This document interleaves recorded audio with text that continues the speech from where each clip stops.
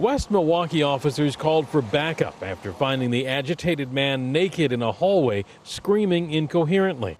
One witness tells me as they wrestled him to the ground, the man was shouting, quote, "I need my shot," repeatedly. They'll never know the truth because he did. He can't tell his side of the story. One witness who didn't want to be identified said there were already 4 or 5 officers in the hallway when he heard the commotion. I heard somebody yelling, so I came out into the hallway, went halfway up the stairs, turned and looked, and the police was down in front of his apartment saying, "Go back downstairs." To you? To me. I go back downstairs. Then the police officer comes down the stairs behind me and goes out the front door and says, "We need help." Police say they had to tase the man several times to gain control, but as they did, he stopped breathing. Paramedics already on the scene were unable to save him, and he was pronounced dead at a local hospital. And police confirm the man lived here in that upstairs apartment. He was just 22 years old.